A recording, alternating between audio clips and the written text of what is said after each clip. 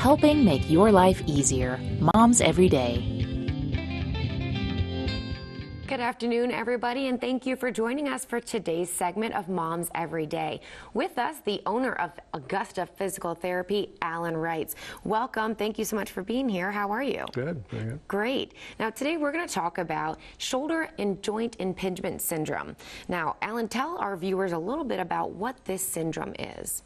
Impingement syndrome is when the shoulder tendons get pinched, or the bursa gets pinched in the shoulder. It usually occurs if somebody's pouring a drink, putting on a coat, or reaching overhead.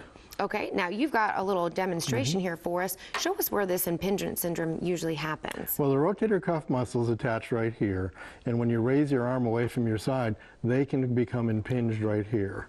And it usually happens if those muscles have become weak or injured.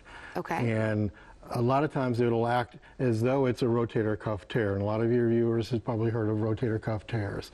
A lot of times it's not torn, it's just impinging, and we can work on loosening the muscles up, loosening the joint capsule up, and then strengthening the muscles and restoring function to the joint so it doesn't pinch anymore, and they can use that arm and pour and do whatever they want to do without pain. Quickly, what are some of the symptoms associated with this?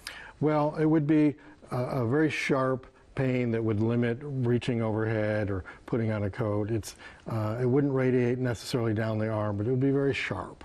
Okay, so if you have any of those symptoms and you want some more information, be sure to visit us on momseveryday.com and check out AugustaPhysicalTherapy.com. Visit Moms Every Day online or on the go through our Moms Every Day app. Download it today to find local solutions for you and your family.